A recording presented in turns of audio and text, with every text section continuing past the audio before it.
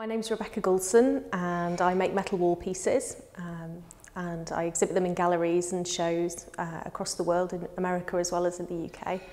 I started off doing silversmithing actually from a metalsmithing background really, and I've never been a fan of really highly polished silverware. I always wanted to make marks on the surface and break that highly polished surface down.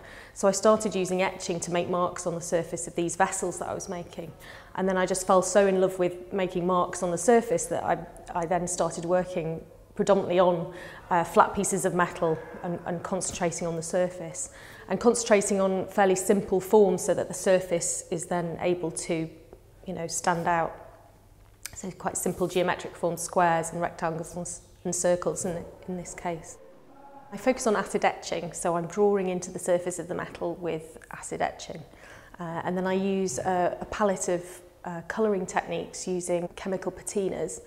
And I also use different metal finishing techniques to create contrasting textures of metal from kind of, highly polished, then contrasting the eroded, rough surface of etched metal.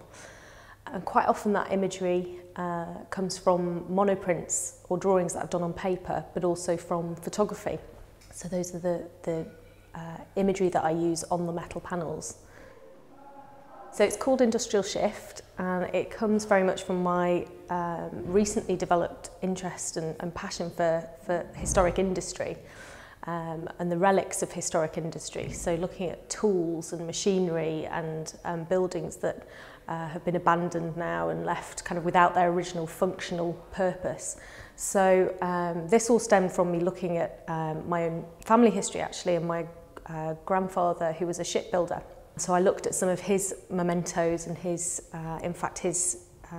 shipbuilding manuals, which have fantastic and beautifully intricate diagrams in which I've used actually on some of these pieces. I've taken sections of and enlarged and etched them into metal. So it's got that family connection, but also that wider connection with Edinburgh and the history of printmaking here, in the techniques that I use, the fact they're etched plates, which, very much mirror etching, which is used for printmaking. And I also did a series of prints with Edinburgh printmakers, which they commissioned for this exhibition. So I worked with Bronwen here at Edinburgh Printmakers to create a series of, actually an installation of 25 individual one-off prints. And then we've actually taken 4 of those and editioned them. So that's been an absolutely fantastic experience, something new for me to actually make prints from the plates.